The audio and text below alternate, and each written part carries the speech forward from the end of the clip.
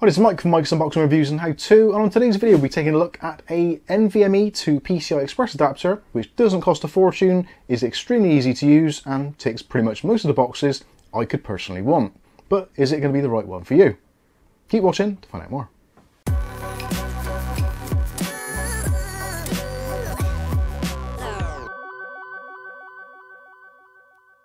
Okay, so in today's video we're taking a look at a NVMe to PCI Express adapter. This is from a company called Glotrends. Yep, never heard of them myself either until today. This is actually a really decent little kit. Now there's loads and loads of PCI Express adapters on the market, especially if you look on Amazon, AliExpress, etc, etc. And they all have their pros and their cons, but of all the ones I've seen and all the ones I've used, this one ticks pretty much every box that I could possibly want, except one minor niggle, which we'll take a look at a little bit later on. But I think this is actually really good value for money, and if you're looking at putting an additional NVMe drive into your PC, this is definitely worth a look. So let's do a quick unboxing, go through the pros and cons, take a look at some speed results, and then we'll wrap up with my final thoughts. So to start off with, the part number of this one is the PA09-HS. Not a particularly sexy name, but nonetheless, if you want to find one, that's how you find it on Amazon. Also, there will be affiliated links in the video description so you can check out for yourselves in your various countries. And it does appear to be available pretty much everywhere at a fantastic price, so that's always a plus. Now, looking inside the kit, there's a whole bunch of things we get in here. This is designed essentially to make it as simple as possible for pretty much anyone, whether you're a complete novice or whether you're a, well, slightly more professional. So first of all, let's take a look. We get the accessories bag there, which we'll take a closer look at later. There's an included tiny little screwdriver, which is always a welcome addition. There is a half-height PCI Express adapter, so if you're using this in maybe one of those small PCs, maybe a Dell or some kind of pre-built, or just a small form factor PC in general, you can use this half-height card to install this in your PC.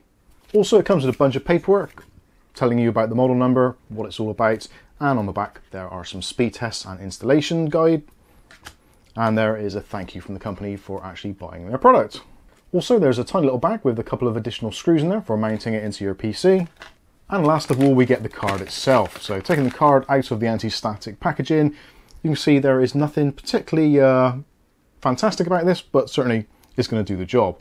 So as you can see, this has got the PCI Express Gen4 x4 slot on here, which can be backward compatible, PCI Express Gen3 x4, should you wish to. Pretty nice design, black PCB, should fit into the design of most PCs.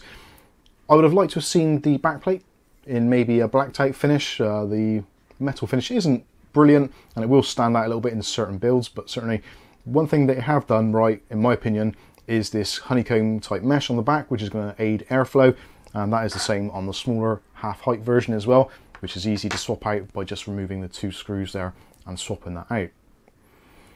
Looking at the card itself, again, nothing particularly special here. We do have a couple of features on here, such as there is a LED light on there, which will give you an idea of drive activity. Again, for some people that may be a little bit distracting. If you've got it in a PC and it's on show, having that light flashing away may be a little bit distracting, but you can always put a little bit of black tape over it should you wish to.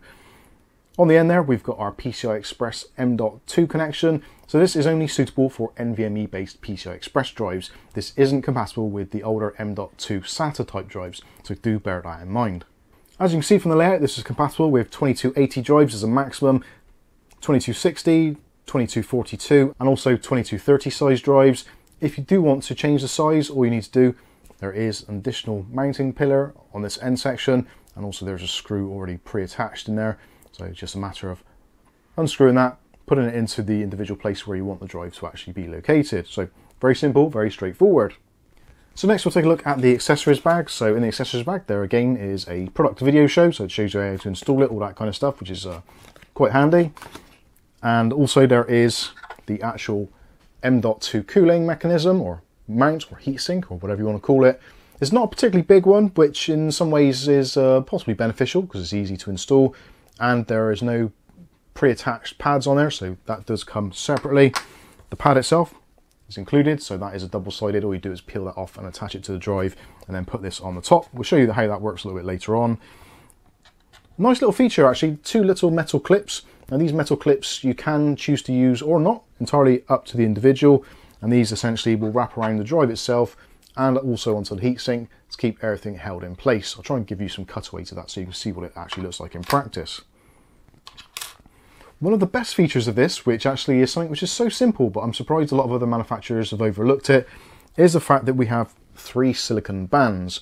So for certain drives, depending on their characteristics, maybe you've got RAM on both sides of the drive and you need to put a thermal pad on both sides, in which case with this one you may need to cut it in half, that kind of thing, or perhaps get another pad. I'll put some links for M.2 thermal pads in the description as well below, so you can check those out should you need them.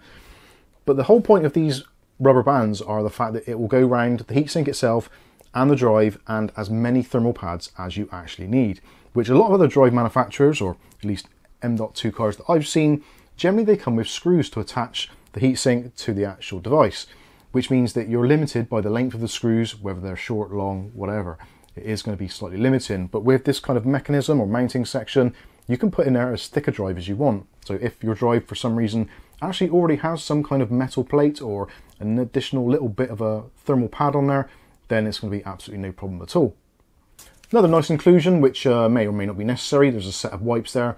So there's a wet and a dry, so this is for cleaning up your drive prior to actually putting the thermal pad on to remove any traces of grease, etc. Okay, so the next part is to actually install a drive on here. So I'm going to use one of our silicon power drives, which is a nice and simple one to do. So the first thing to do is to obviously work out what size drive it is. This is a 2280, so we can actually leave this in position here. I will actually remove the screw from the end. They do include a screwdriver, but it's not particularly magnetic. And actually the screw they've used in this section itself isn't overly magnetic, so yeah, you may need to use a different screwdriver, of which we have done reviews on, so you can check those out should you wish to. So let's prepare the drive. So we're going to have to remove the backing from both sides of this little pad.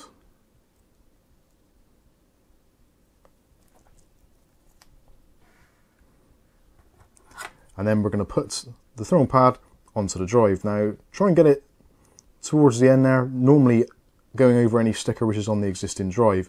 Avoid being too close to the pins, and also avoid being too close to the mounting mechanism on the end. Somewhere there is absolutely fine.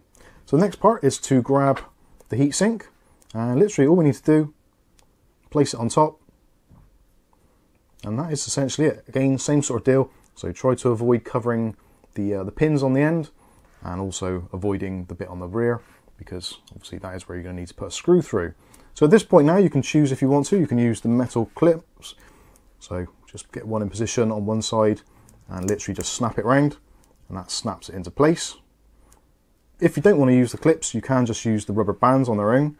So just stretch the band.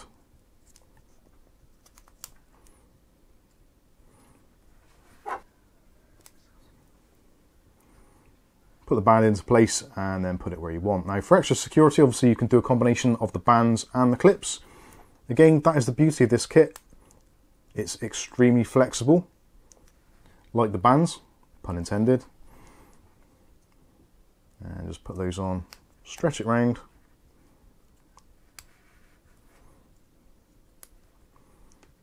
And again, just slide them into place. Last of all, we can put the last clip on.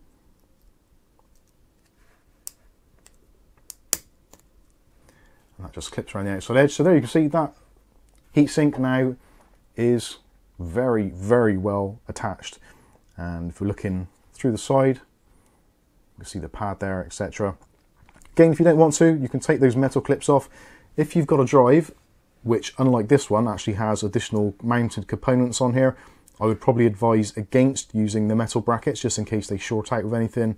Again, if you're not too sure, you can just pull those off and just use it with bands, which is absolutely fine. These are silicon based bands, so they're going to be resistant to high temperatures, although obviously the drive having a heatsink on it is designed to reduce the temperatures, and that is essentially what it's meant to do. So the next thing to do is to actually put the drive into the unit. So we're going to line up the pins there at the end. Sorry, it's a bit difficult to do from this angle. So about a 45-degree angle, and then all we need to do is push this bit down in the end, and then put the screw back in, and just do it so it holds the drive in place. Doesn't have to be too tight, just so it's secure in the drive. And that, my friends, is pretty much it. Now the whole point of actually having one of these heat sinks on a drive is to reduce temperatures. So let's head over to the computer now and we'll do some speed tests and check out the temperatures and see what it's actually like in use. So that's all done. I've actually taken it back out again. We've done the testing. Actually, I've done it a few days apart, so you probably noticed I've got a goatee, and I probably didn't in the other bit, or maybe I did. I can't remember. Anyway, moving on. So yeah, really simple to do. Fits inside the PC extremely easily. You will need a PCI Express slot, which is at least a ×4 slot in size. Now you can use a ×4, a ×8, or a ×16 slot on your motherboard, but unfortunately you cannot use a PCI Express ×1 slot, primarily because you won't get the data through. You'll get power, but no data, so that's not something you can do. So you may have to look at your motherboard just to make sure you've got an additional slot available.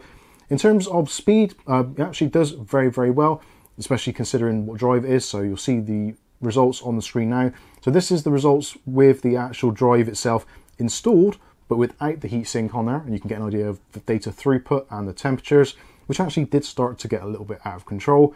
Whereas on the second, you can see now we've got a very slight bump in performance in terms of throughput, and also obviously we've got a reduction in temperatures, which is obviously a good thing in general.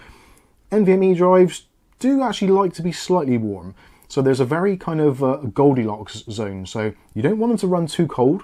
You definitely don't want them to run too hot because they'll start throttling. So you want them to get to a point where they don't get any hotter than is kind of like the sweet spot, which is normally somewhere in the region of around about 50 degrees, maybe a little bit less. Again, depending on the throughput you're putting on the drive and what you're doing.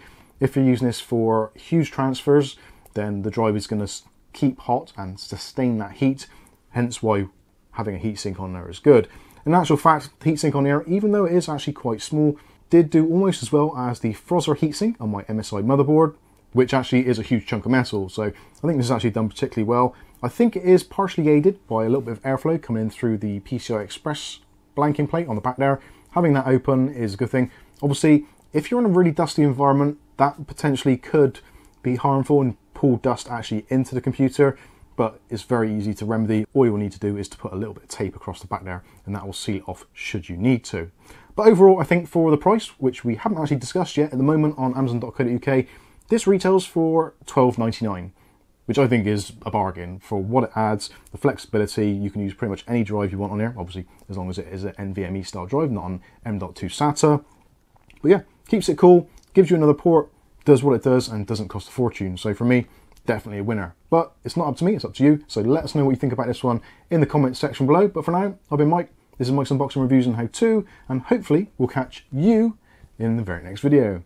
Thanks for watching.